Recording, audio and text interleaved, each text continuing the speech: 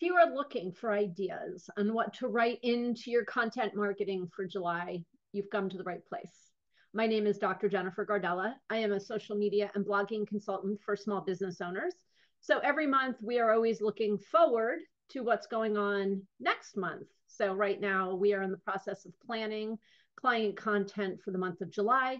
And I wanted to come to you with a list and some ideas about what we will be sharing out there. Now, let me be clear.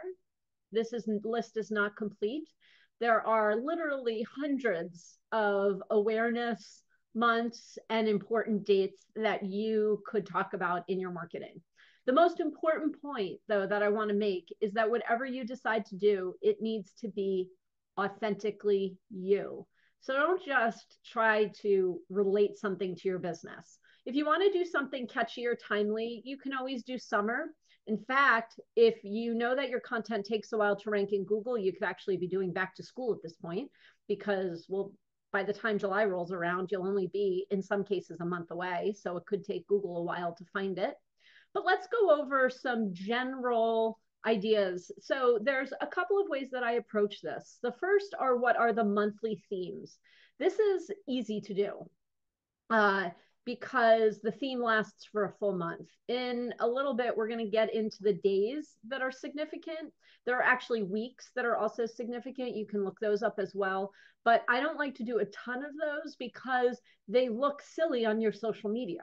So if you post something midday on Tuesday in honor of a specific month holiday, it kind of stays in that cycle for 24 hours. But by that point, the day is over. So that's a problem.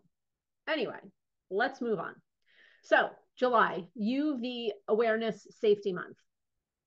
This is important to any healthcare provider out there, even psychologists, anyone in the healthcare field at all.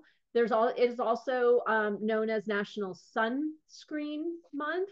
So that's fun to capitalize on that as well. It is national in July. It is national. I'm reading these right off of my list here that I compiled for you. National Minority Mental Health Awareness Month. As we all know, mental health is one of the biggest and hottest topics out there. June is Mental Health Month. And so July is National Minority Mental Health Month. So if you want to raise awareness for disparities, parity, accessibility, health insurance, a great idea is during the month of July.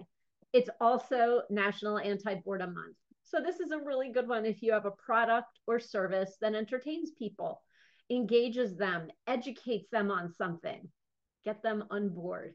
Usually boredom leads to stuckness, which can lead to depression, lots of anxiety. So if you have a solution for that, go for it and share it. It's National Picnic Month.